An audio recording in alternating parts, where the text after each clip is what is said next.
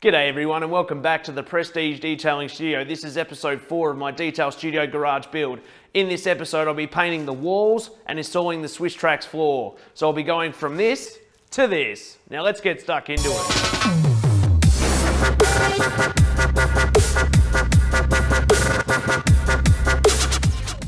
And as we all know, painting is as boring as anything to do, let alone to watch. So here's one I prepared earlier. And there you have it, all done with the help of my beautiful girlfriend. And hey, the SWISSTRAX tiles just rocked up, so let's check that out.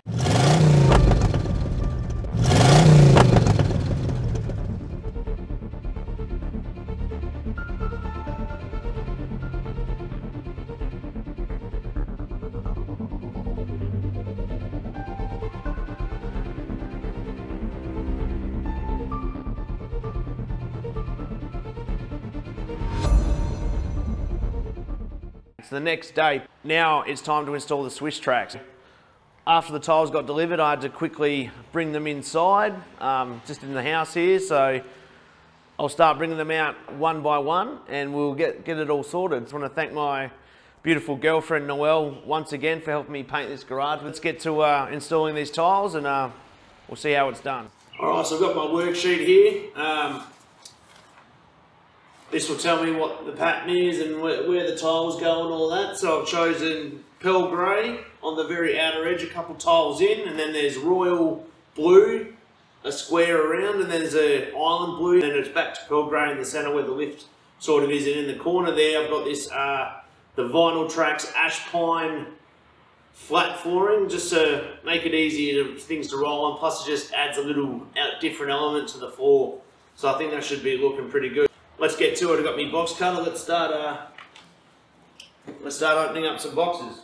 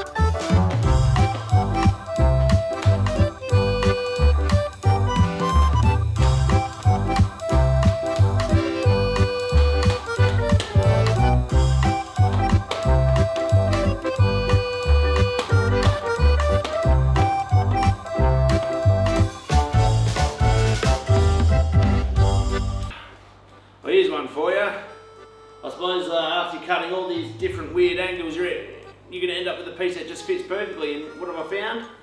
A piece that just fits perfectly. Just got to cut it a little bit there, and yeah, that's perfect. I'm really stoked with that. Let's get into it.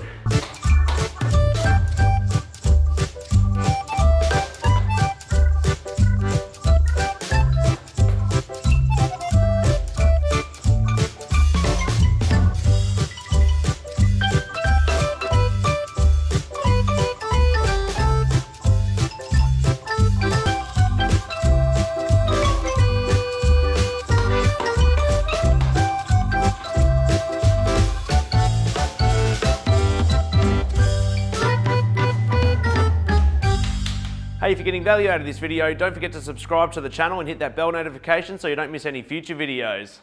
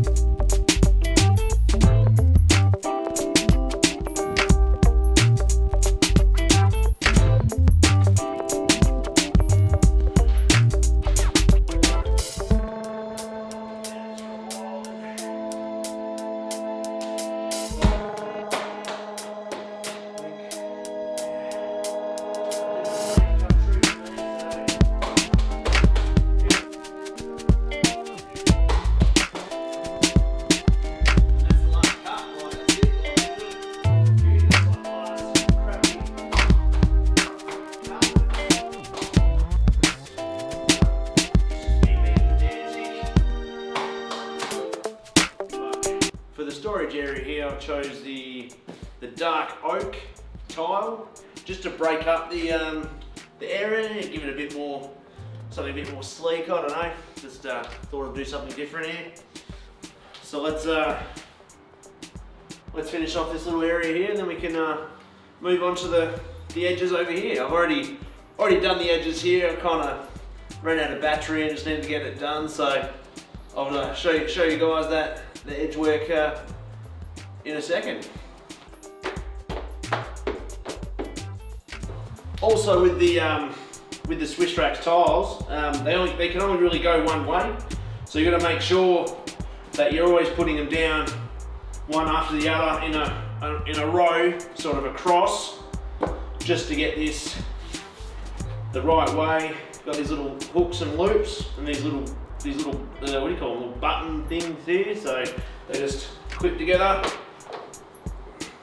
Just gotta give them the right, match them up, and then just stomp them down, basically.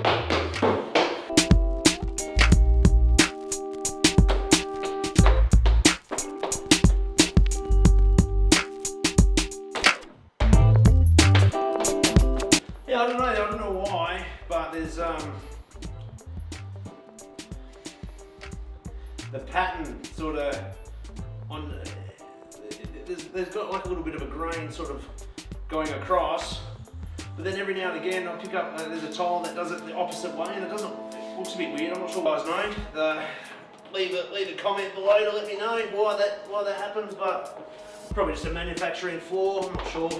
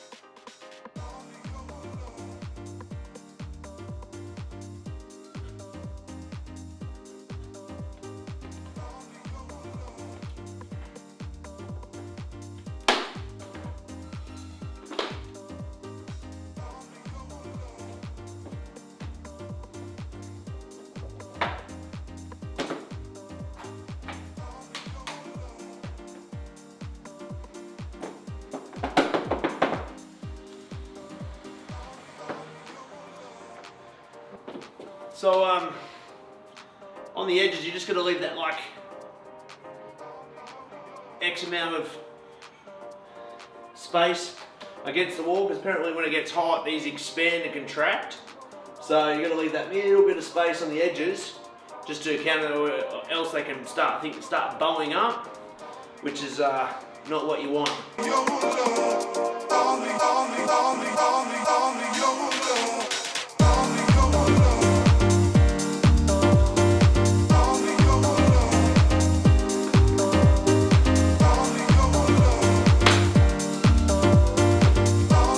Also, when you're cutting them, just make sure you match these little hooks up to the ones on the tile that you're cutting, because you cut the one and then you just use this as the guide for the other one. So you're just going to make sure that they're in the right spot, because if you cut them on the wrong way, it won't go on properly. So I've done that a couple of times. I cut them in the wrong spot, and it's, yeah, just got to be mindful of that a little bit, I think.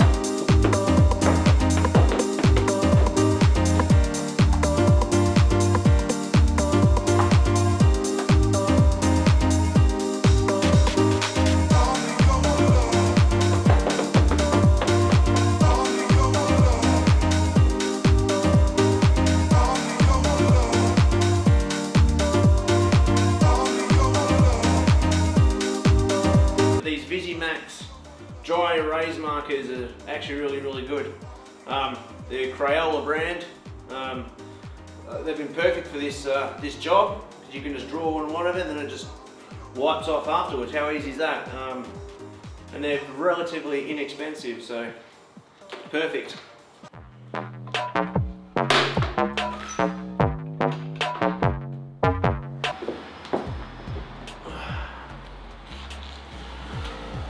Perfect. Nice gap on the edge there. Just wipe that marker off and that looks really good.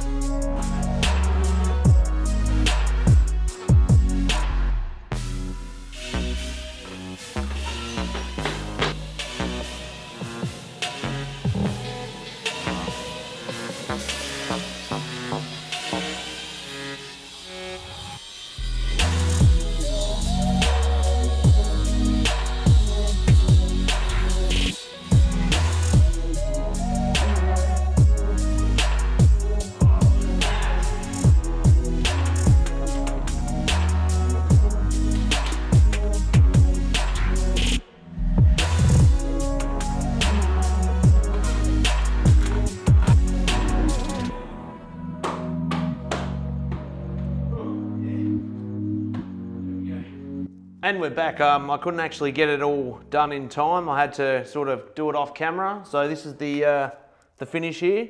So not too bad up against the wall.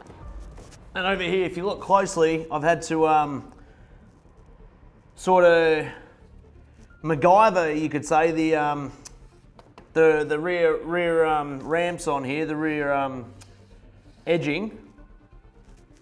Because I had to cut this and then you couldn't really just clip it on, so I've had to use, if you can see here, just some cable ties. It's not the best finish, but what do you do when you just got to make do with what you've got, and unfortunately my garage wasn't the right size for it to fit up perfectly to clip these on, so that's what you get, I suppose. And now all I've got to do is just give it a bit of a clean up, and I think we're done.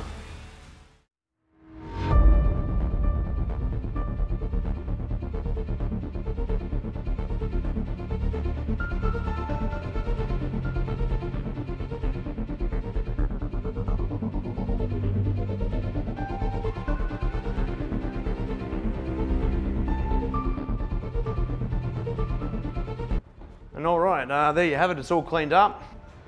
Now, we've just got to put everything in there. I bought a whole heap of Poker Premium stuff that'll be going on the wall over here, right here. I'll be having my G-Tools sort of custom cabinetry sitting around right about here. So, always a bit of this space here, but that's fine. Still leaves me a good gap here to roll around, get in the car. Lighting will be going in next. So, yeah, no, that's all good. I'm happy with the way it's turned out. What do you guys reckon? Leave a comment in the comment box. Let us know what you think. That'd be good.